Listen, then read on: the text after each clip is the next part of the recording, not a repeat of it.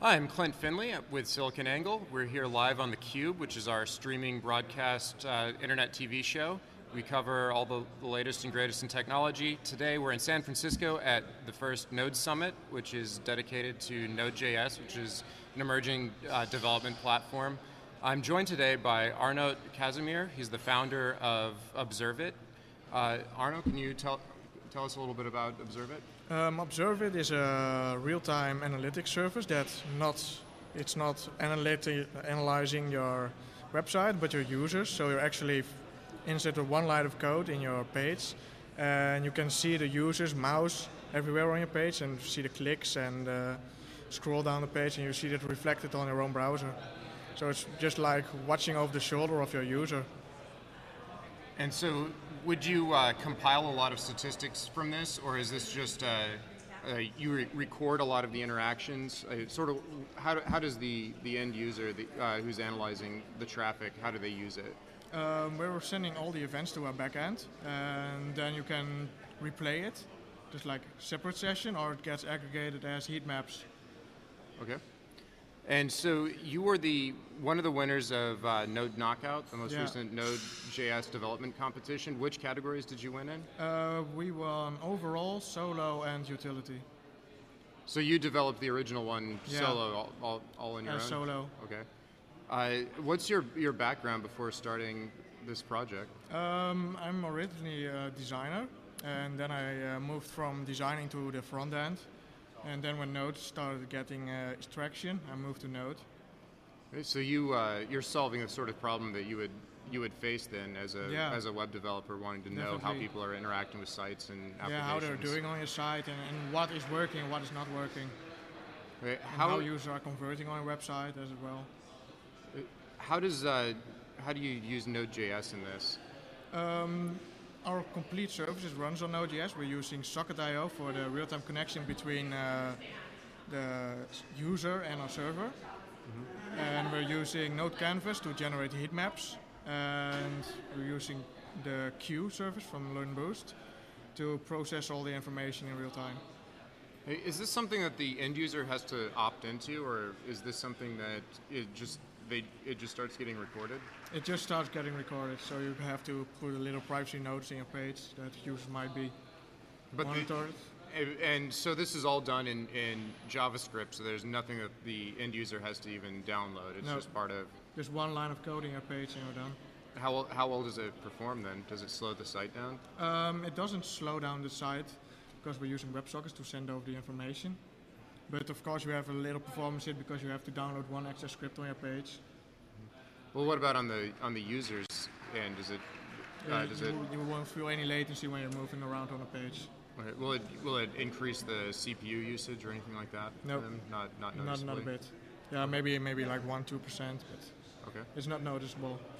So, where are you going with this application now? I know you're part of the Node competition here. Yeah.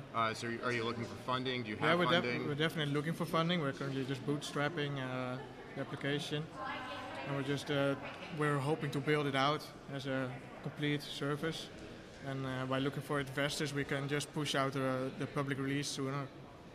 What's the business model going to look like? Will this be sort of a freemium service that people can, you have an entry-level tier? Yeah, we have an entry level that's like 100 recordings, and then you have to pay for a monthly fee.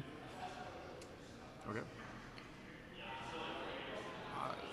What's on your roadmap for the development? Is there any? Do you have any longer-term vision for what else you want to do with it? Yeah, we definitely want to continue aggregating the data and getting more useful data out of it, like where your users all are dropping, so you don't have to follow one session to find out, but just aggregated view of possible interesting sessions for you. And we want to go mobile. It's the new hot thing, so following touches and emulating that as well. Okay, so I want to go back a little bit to your background, because you said you started out as a designer and then you started doing front-end development, and now you're doing back-end development with Node. How hard were each of those transitions? From designing to front-end was quite easy because I just always wanted to have my designs pixel perfect. So you just have to do it yourself if you want to have pixel perfect web pages. And then Node came, and I just wanted to move on, keep on learning, and it was just a smooth transition from front end to back end. It's just the same language everywhere, which makes it really easy to work with. Is the whole callback model, is that hard to learn? I don't think so. It's just something to get used to, but once you know how it works and what kind of issue you're going to run into, like these funky call stack trees with nested callbacks everywhere. Because if you just know how to avoid it, it's just simple.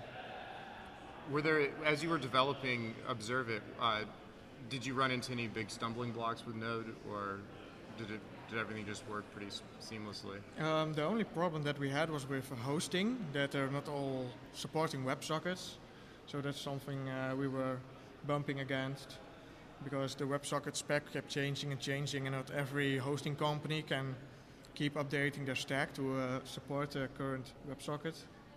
Right, and well, not all browsers. Well, are all the major browsers supporting WebSockets now? Yeah, I know that's true. Mozilla took it out for a while, but they put it back in. Yeah.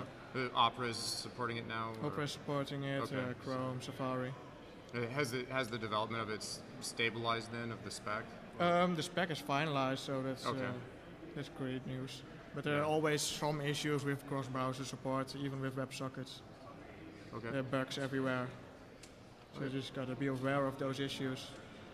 So that seems more like it's more of a front-end issue rather than a Node.js issue. Yeah, that's or not true. even not a front-end issue, but just But you also just a got to general- make sure that that your backend of Node is up to date with all the different WebSocket protocols. Because we got really old versions of Safari that's using like Draft 75, and the newer one using the latest WebSocket specifications, and you want to support them all to have a great browser support range. Okay. Well, that's all the questions I have. Is there anything else you wanted to let our viewers know about?